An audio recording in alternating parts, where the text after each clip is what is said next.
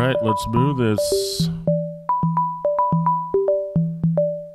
It's Sunday morning, about 9 a.m., and the church is full. There's still room at the back. Just sort of cram yourself in there, and that's good. That's good. Great. Perfect. Okay, let's dive right in. I'm back. Another stream. There's a few days gap there. It's my bad. I try to keep it regular. Today, and today. That's a Shakespeare quote for you. Today we're gonna do something simple. In fact, you could even argue that we're gonna do something repetitive, which there's only so many things we can do, but at the same time, we always try to do something new. Let's take a look at this bad boy. Damn, that's a good module. I didn't really get this module, and my buddy Adam once, mentioned about what a digitizer or what a bit crusher can do and the kind of sounds it can make. And I was like, oh, I get it. That's that sound that I was hearing on that stuff.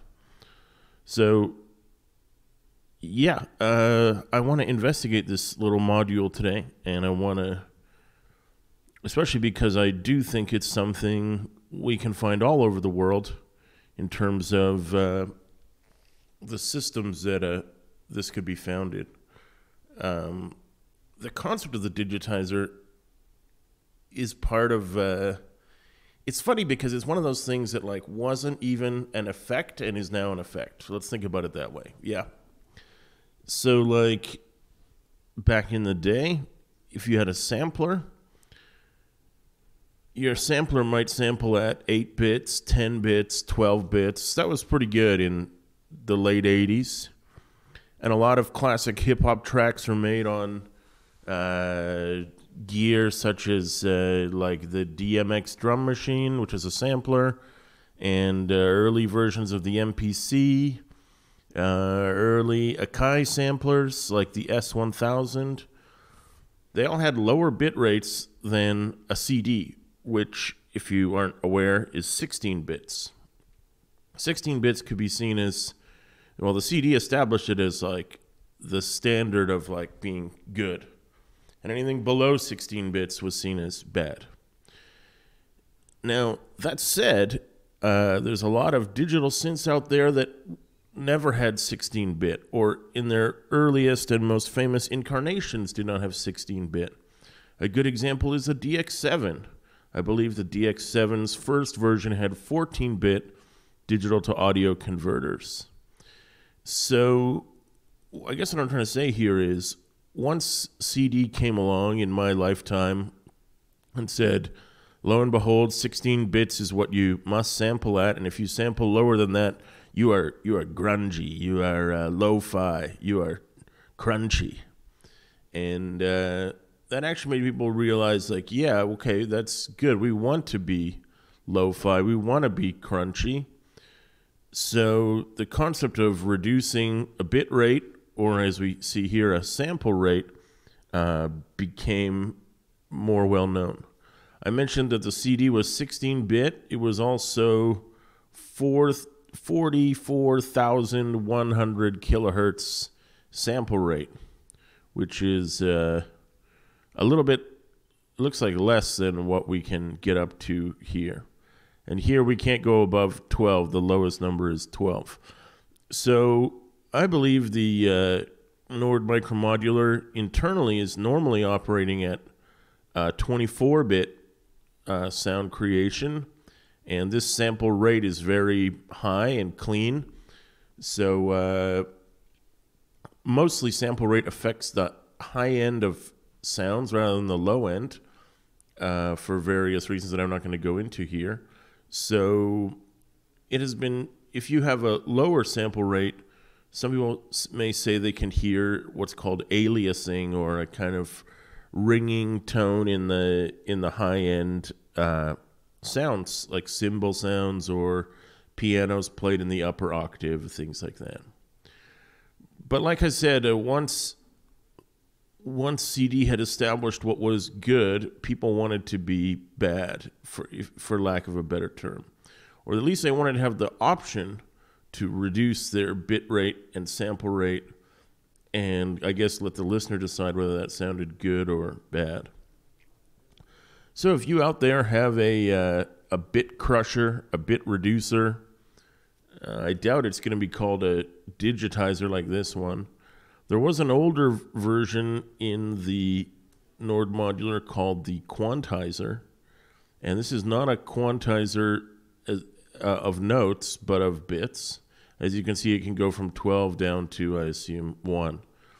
Well, they didn't delete it, but they replaced that functionality here, although you can use just the quantizer if you want to, because it's only 0.51%, whereas a digitizer is 3.4.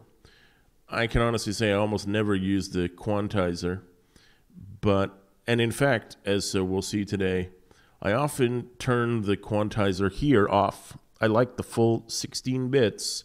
What I tend to use is the sample rate reduction to add a sort of lo-fi quality to my tones. And with that in mind, let's start building something musical. Today my plan in my mind, I want to do a couple of streams exploring the digitizer and how it sounds. My first one today, I'm going to have a couple of melodic oscillators. They're going to play a couple of melodic lines, and then we're going to reduce their sample rate. For demonstration purposes, we may reduce their bit rate, but in the final version, that probably won't get used, just so you know. That's not my goal anyway.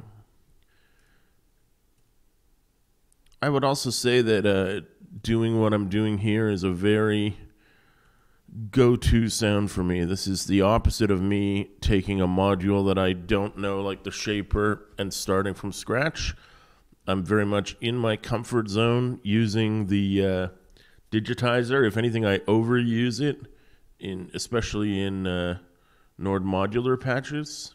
So I think that's good too. I think it's fine for me to say, here's what I overuse and here's what I underuse, and here's how exactly I do that. And everybody else out there will over or underuse whatever the heck they're doing, and that's their issue. They can learn from my over or underuse of the digitizer as they see fit, and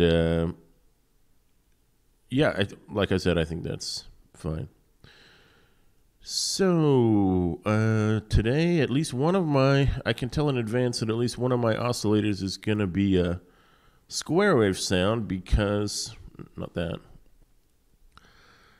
I'm going for a sort of what I call Gameboy sound. I've been pretty obsessed with Gameboy and low bitrate music since I was a kid. I didn't have a Super Nintendo, but I did have a Commodore 64, which had about 300 or 400 illegally copied games, and the games had often amazing music. It varied anywhere from awesome to terrible, and it had many.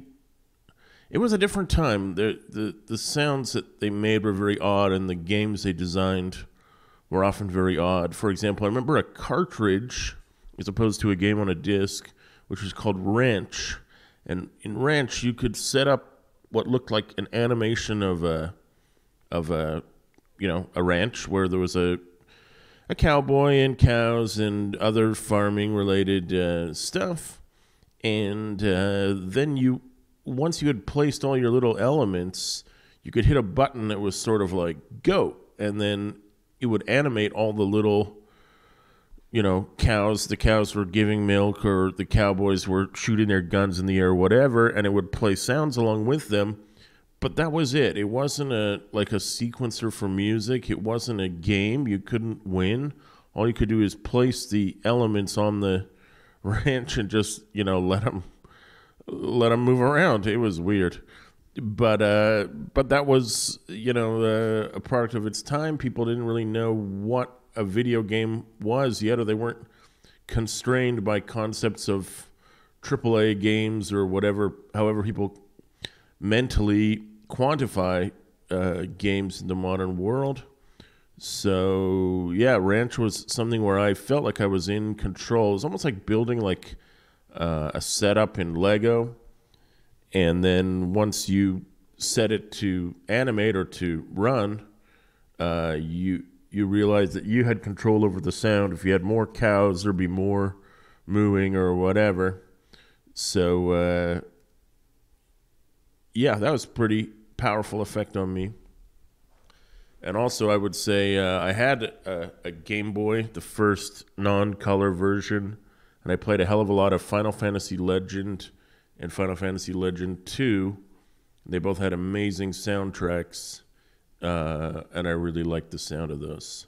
And later, I also got something called Nano Loop 1.0. I think a lot of people know Nano Loop now, but I owned it in the year 2001 when there wasn't even a word like chiptunes. It didn't exist as a concept.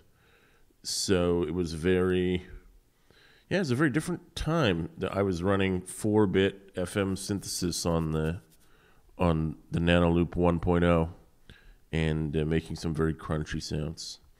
So after that little history lesson, let's look at what I've set up here.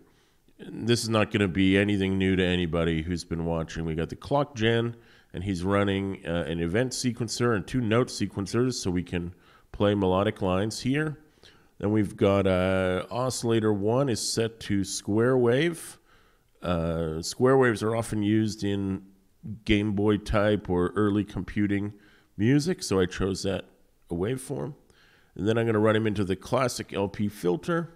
I'm going to run him into a simple envelope, and then into my digitizer, which I'm going to turn all the elements off for now, and then plug him into the mixer. Then we got channel 2 over here. Let's drop him down an octave. He can be the bassier of the two. There he goes. He's in sawtooth mode, so he doesn't need the pulse width modulation. I said he was going to be the bass, but here I've chosen a filter that may not work with that. So let's try this filter instead. I was going to use the bandpass filter, but it's not really ideal for a bass line. So let's just use the other one, which is not classic LP filter, but regular LP filter. And as before, I'm going to turn off the elements of the digitizer so you won't be hearing those at all in our original sounds. And how about melodically? Let's see what we can do here. I was listening back and I liked one of the tracks I made before, Headless Robot or Robo. And one of the things I liked was that the bass line was at half the tempo of most of the rest of the track. So I think I'm going to do that here. Let's take the clock and the reset from the standard setup, and then cut the division by 2 and send that here. So that probably means I won't use, at least in the beginning, channel 2 of the event sequencer, and instead I'm going to use a clocked pattern generator. So what I'm going to have is one of my melody lines is going to be repeating and regular and 16-step and everything we like to call normal, and the other one is going to be generative and weird and all over the darned place. Let's do some of this. I'm looking for the key quantizer. There it is. Just to be logical, let's switch the positions of these things because the key quantizer goes together with the sequencer. Reduce this down to 32. This is the range. If you spread it over 4 octaves, you'll get such a wide variety of notes that there'll be high and low and everything in between, and it'll be really all over the darn place, and it'll be hard to listen to. So I cut the range in half, plug that into the pitch input of the second oscillator, and I'm going to take the same divided clock, the clock that was divided by 2, to run my pattern generator here, and send the output of that to this. There we go. That's envelope 2 here. You can hear the notes starting.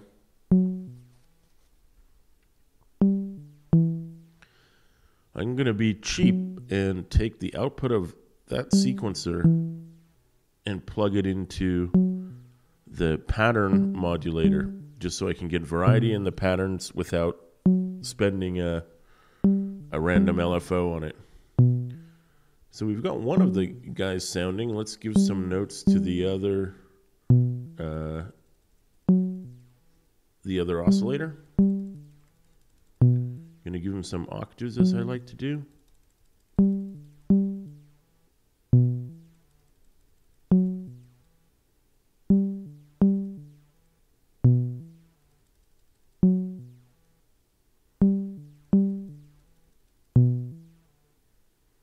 Send the pitch here. Crank that up to maximum. Oh, I am gonna need, I tried to save money or processing power on a LFO, but I'm going to need one anyway for my pulse width modulation. You know what? I always use the random one, but today I'm going to use what I want is either a triangle or a sine. Sine is what came up first. Good. And I want him to modulate the pulse width quite a bit, but quite slowly, just for that classic sweep. Other things may be random in this patch, but not that. And he needs some notes here as well. There we go.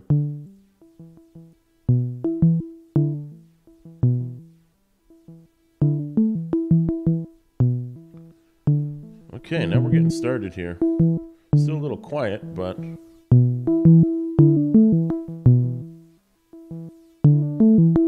kind of neat. When you sweep the pulse width, if you sweep it too much, the pulse can get super thin, meaning it basically fades away to nothing. But what I need to do is open the filters a little bit. There we go. Kind of had my volumes cranked there a bit.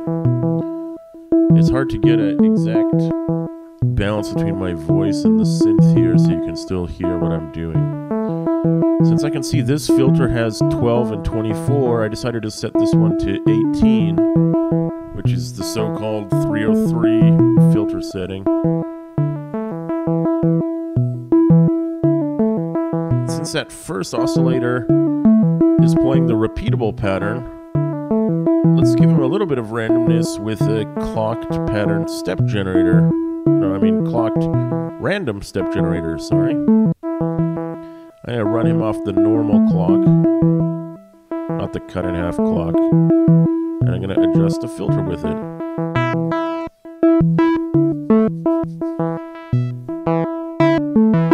There we go, now we got some classic sounds.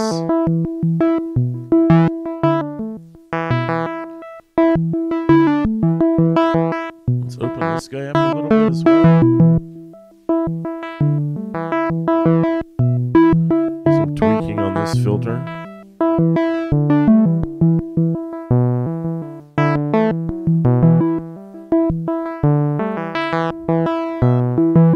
It's pretty simple, but I like it. I'm gonna do the same thing here. I'm gonna run this one off the half clock and send this to the other filter.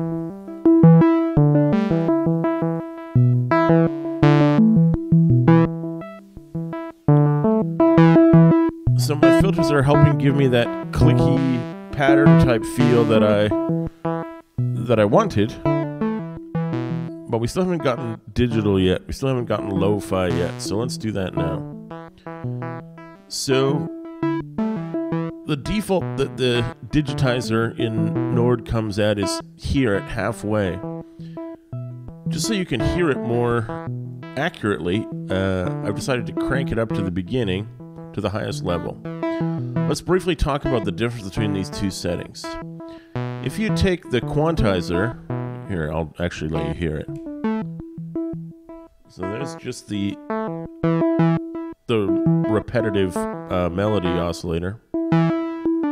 Let's turn on the 12-bit quantizer and start cutting the bits out. Here we go, you hear that?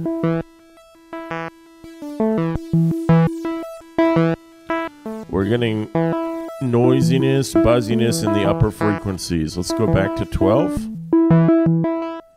It sounds pretty clean at 12, probably because the filter is cutting out the upper range of the thing. Well, let's just hear it. Okay, it's a bit annoying to listen to. Let's do the reduction again. So there, around 8, you can definitely hear it, right? It's almost like the quantizer is like struggling to keep up with the sound, so the fuzz kind of trails behind the notes a bit. Let's keep going down.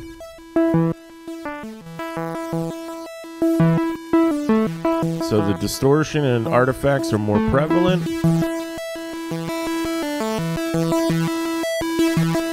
And now here things are getting all messed up. Sorry if that was a bit loud. So our usable range, the low end is probably maybe 5 bits. And the upper range, well, you can, depends how open your filter is. You can go up to 12, but anything below 4 bits is going to really reduce your audio to nothing. I'm going to turn this off again. And we get our nice, clean, Nord modular digital analog sound. One of the reasons that I don't use the quantizer more often is because it really messes up your bass line. It messes up your bass frequencies. And if you have a lot of mud or gunk or unwanted bass frequencies, it can rob a lot of power out of your music because your speaker is trying really hard to, produce those. It's using lots of electricity to try and reproduce those bass notes at 40 hertz or 30 hertz below where the human ear can even really perceive. Because that's what its job. You send it a wave, it's going to try and reproduce it. It doesn't know that you can't hear it. And I'm not a math expert, as you all know, but yeah, I can tell you that reducing the bit rate will make your bass really muddy. So one way to solve that, if you say, okay, but I really do want a quantized bass sound, well, you can insert a high-pass filter after the sound. So let's just hear what that would sound like. This is a fixed high-pass filter. So I'm going to turn the quantizer on again.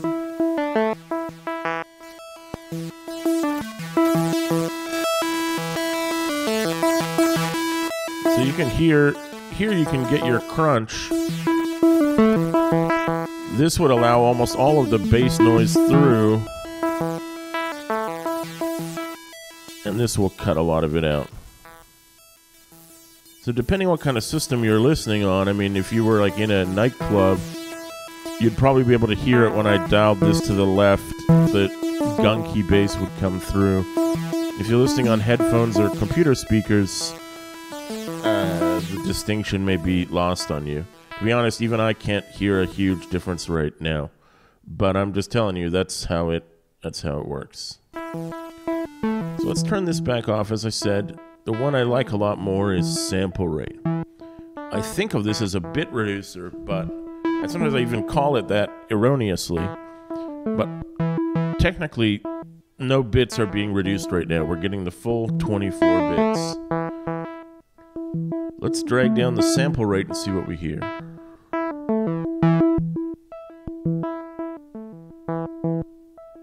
Oh, nothing. Why? Because I turned it off. Haha. Oops.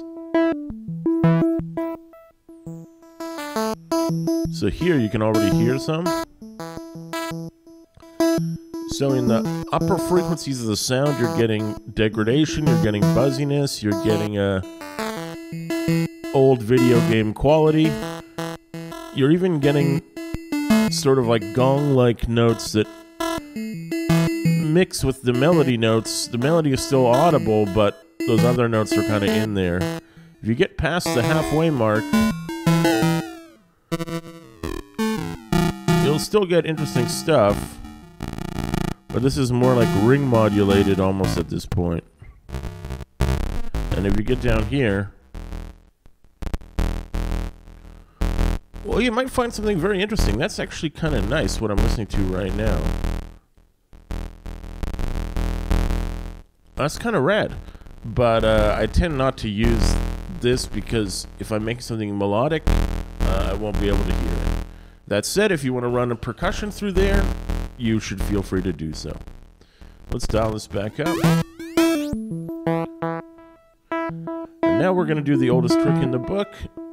Open up the amount that the sample rate is being reduced and send it a clocked random step generator. So you can hear those buzzes or ring modulated notes being introduced rhythmically at the top of my sound there. Some are more drastic than others.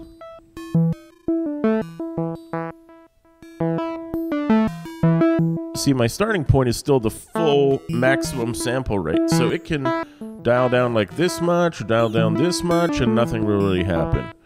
But I opened this up quite a ways, so it can get down into the chunky part of the sound if it wants to. Let's try it here.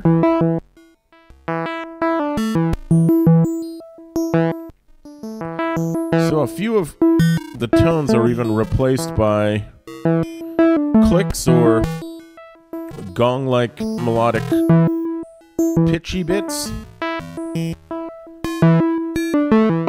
But at least for myself, I can still hear the same repetitive melody coming through. So that's pretty good. That's nice. I like it. Let's go back and add in the other one and basically do the same thing.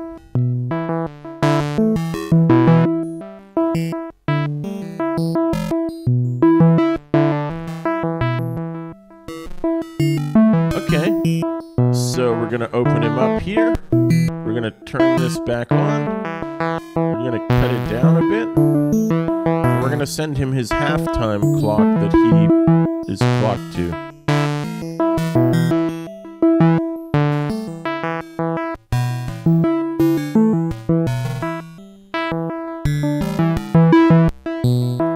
Now we got something pretty cool. I got power left over, so I'm going to drop in some, you know, usual suspects. Oops, I did it too much. I made the sounds go away. I made the sounds go away.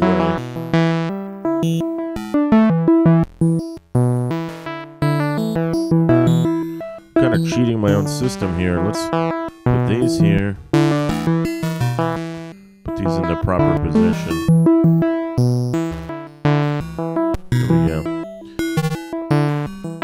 I'm just planning to add a simple little beat behind everything,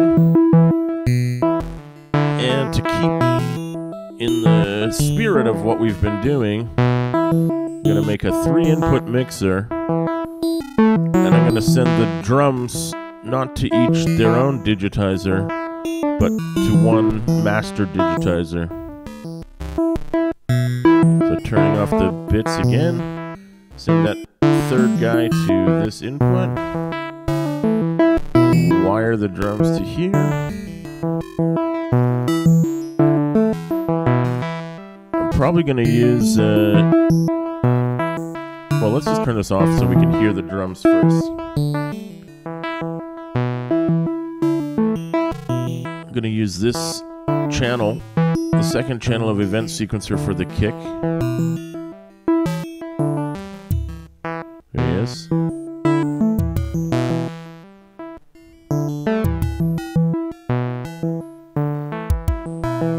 Good. Sounds like the same boring old drums you've heard before, I know that. But once we get the sample reducer in there, it'll make it more interesting. Don't worry. Need a couple of these. Very close to the maximum that I'm gonna get in processing power. I'm gonna try running normal clock to one and half clock to the other. Set them to something. And then feed them some random signal.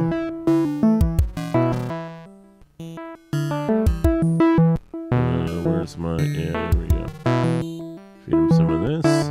So their patterns are always changing. This will be for the snare.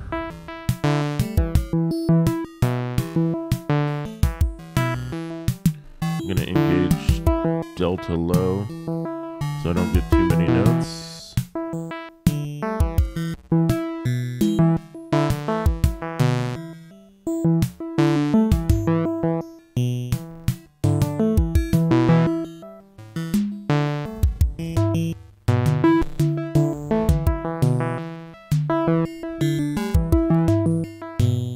I wasn't planning on toms, but let's just try that in the sample reducer and see what we get.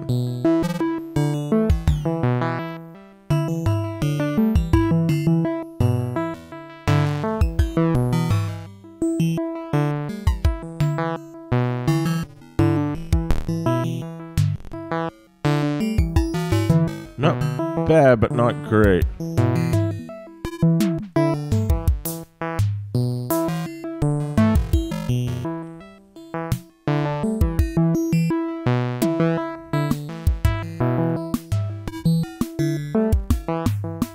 That's kind of cool. Let's sample reduce that.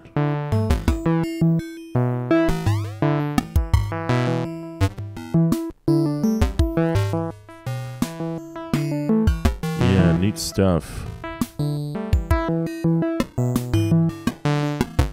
So the kick is still keeping us in a repetitive pattern, but the snare and a tom just play when they want to play.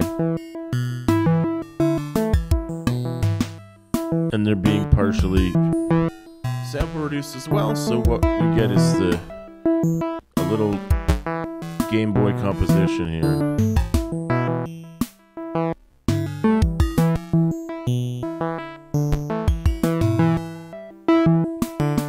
It's neat, I like it. So I think it's time to save it.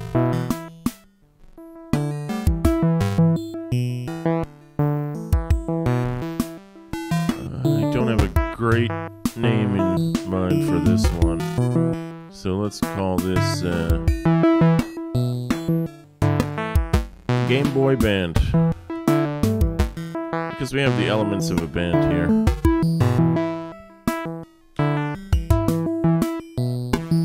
Cool. Another neat one. I can even feel if I was putting this into the album, I might go back and use the Jerome's idea trick so that I could switch from the looped and repetitive octave melody to a random melody and back. But I don't think I even have the processing power left to do that at 98%. But I might tweak it again. We'll see. We'll see. That's it. Gameboy Band.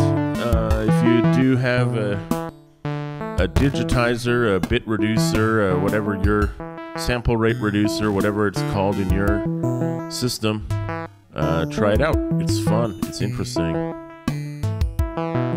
It's such a huge part of the sound of this instrument, at least the way I use it. It doesn't have to be, but the way I use it, it sure as heck is. So I hope you'll find it useful too. This has been your boy, Father Moo. See you in church next time.